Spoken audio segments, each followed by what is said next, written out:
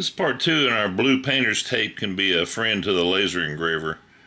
In part 1, I showed you how to use blue painter's tape to wrap around a water bottle and put a light power to it to engrave on the tape only the picture and or the words that you want to put on it, and see what it looked like, and then send it to the customer to see if they agreed that that was a good spot, and then you can take it off and go ahead and finish it up with 100% power.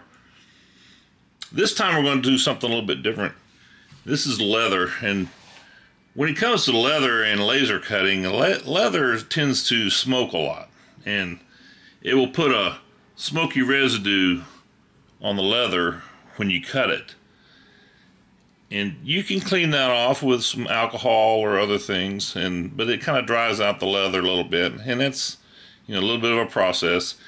If you don't want to do that, you can put blue painter's tape across your leather first, and then cut through the leather, through the painter's tape and the leather, and then peel the painter's tape off, and you'll see that it's a lot cleaner than if you just cut it without the painter's tape in the first place. I'm going to show you how to do that here in just a second. So we'll be right back and I'll show you that.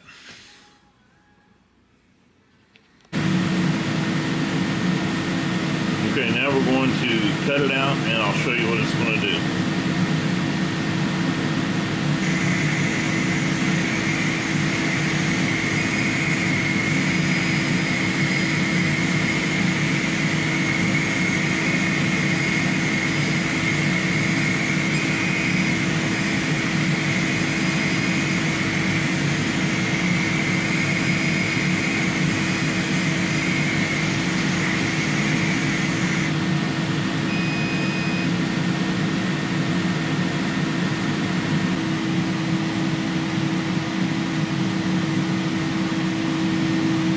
Okay, so now we've got it cut. I'm going to pull them apart. First off, I'll just pick up the leather and you'll see the pieces will fall out.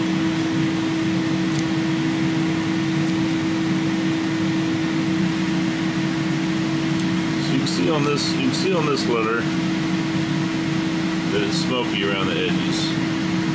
This edge, this edge, the smoke just left the residue on there. Now that can be cleaned off with alcohol and maybe some other things, maybe just water and some soap. But if we don't want to mess with that, then we'll take the one that we put blue painter's tape on and let's peel it off.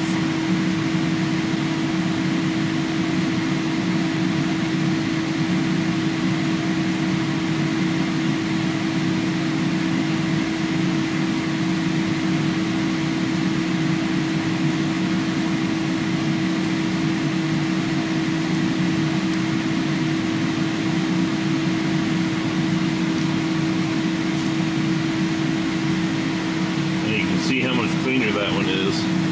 There was one little spot right here. We probably didn't get the tape stuck down good enough, but no residue, nothing to really have to clean off. Versus the one that we didn't put tape on, it's going to have to take some extra cleaning. So you can kind of see that painter's tape can be your friend when you cut leather also. This also applies to wood. Some woods will smoke like this, some won't. So it just depends on what material you're using to whether you want to try to mask it or not.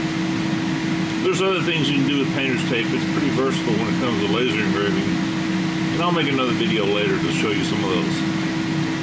In the meantime, hope this helps. We'll see you in the next one.